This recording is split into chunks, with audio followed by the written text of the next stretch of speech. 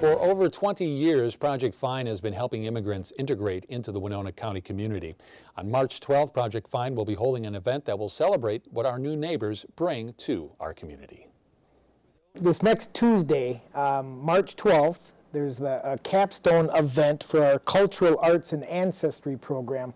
It's going to be held at Winona State University, Crisco Commons, downstairs at the Student Activity Center, and it'll be from 5 p.m. until 7 p.m.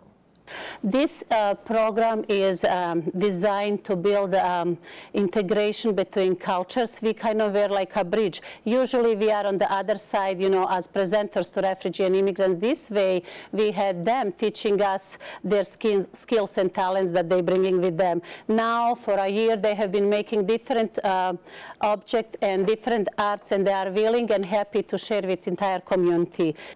Project FINE received funding from the Southern Minnesota Arts Council, which assists Project FINE in, you know, we're able to utilize the arts to help get the word out with our outreach and diversity, which has been a wonderful thing that we've been able to utilize for quite some time.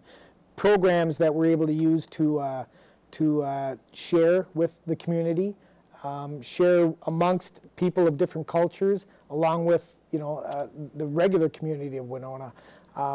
Very educational, very wonderful experience, and it's been a beneficial thing for Project FINE.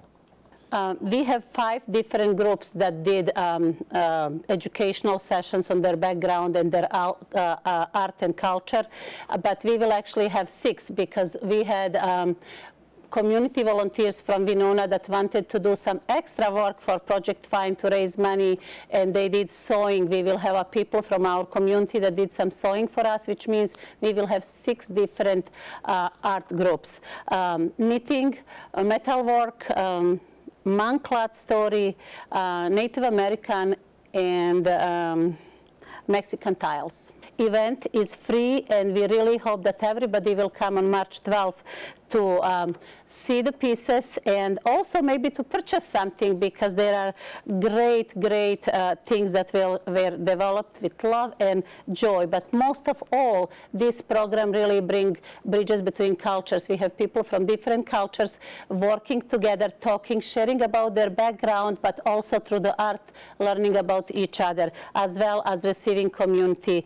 Very well attended program. We hope we will continue, but with this capstone event, we really want entire Winona to come and visit and enjoy some good art, as well as program. We will have a monk dancers that will be performing at 6 o'clock, and we really hope that a lot of people will come. Also, we will have a children activities on that event that we will be sharing with visitors, and we hope to see everyone there.